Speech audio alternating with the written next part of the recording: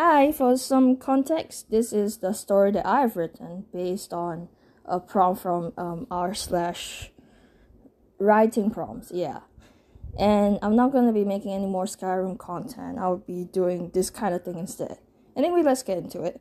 The prompt is, you wake up at night with the Grim Reaper sitting next to you, weeping softly and saying, I don't want to do this anymore. Groaning, I rise from bed like a zombie.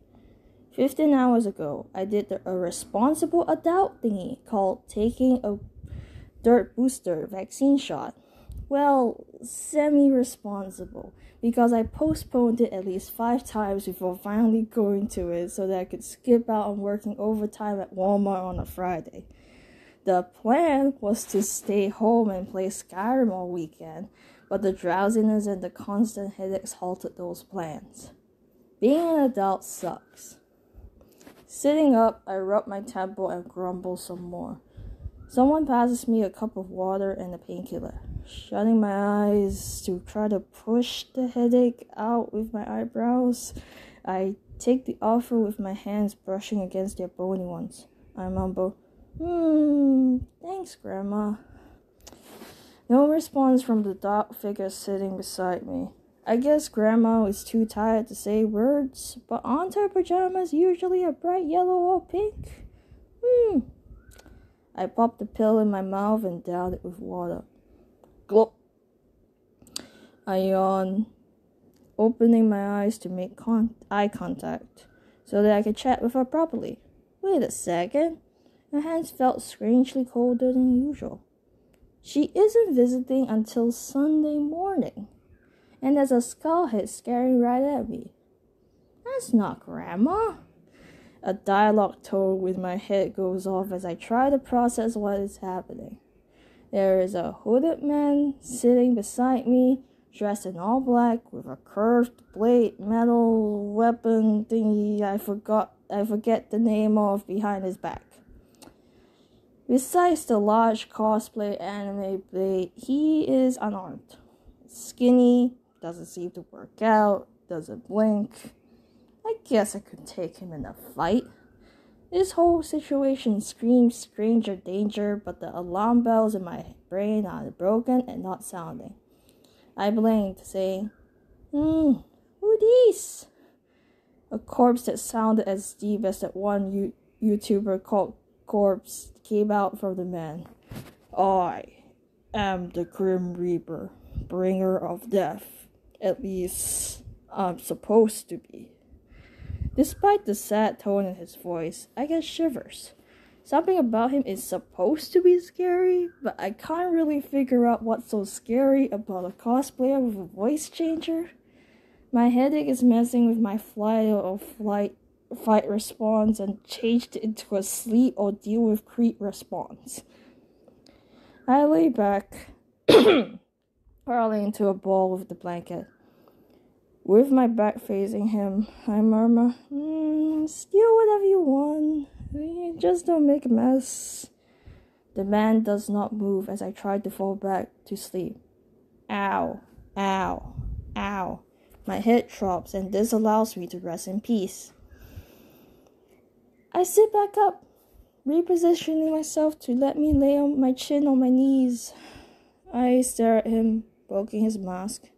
That doesn't feel like plastic. Good quality. Trying to get my words not to slur, I asked, So, what's your deal? He spoke, poking my forehead back. I reap souls like yours and walk each one to heaven or hell. Damn, you're really good at role-playing the Grim Reaper. I wish I was fictional, a fairy tale conjured by bored human minds. Alas, I am not. We sit in silence and I am at a loss at what to do or think. This is one very delusional fella, but he doesn't seem dangerous yet. The bottom of his bone mouth starts to tremble and he bends down, his upper body now face down on my bed. I scoop my butt back because I need my personal space. I hear him weeping. His body shakes and he sobs. I don't want to do this anymore.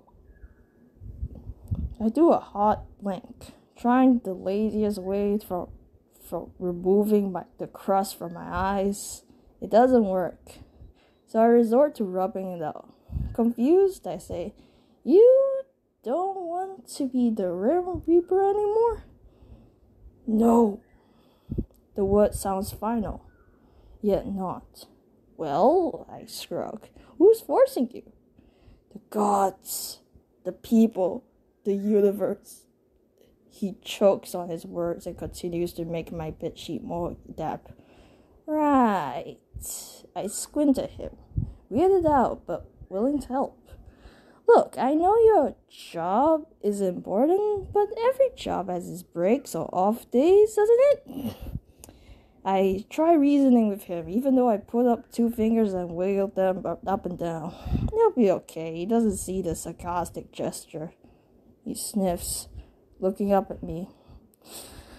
"I suppose that's the case for you mortals?" "Exactly." I straighten my legs to bend down slightly to meet him at eye level. "So why don't you take a day off?" He regains his posture and sits straight up on the chair. "But what shall I do? I never had free time before."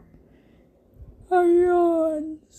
My headache fades as the painkiller starts to kick in. I might be sleep talking. But you could play Skyrim with me when I wake up again. Skyrim? I dump myself into my pillow and shut my eyes, wrapping myself like a burrito in my blanket. My last words before I pass out are, "I'll show you tomorrow if you're still around. Good night." "Sweet dreams, friend," he says. Before I sleep, I hear the flipping of a notebook page and him grumbling, "Curses! Our death year is 2122, not today. Damn it, damn it, damn it!" Ta-da!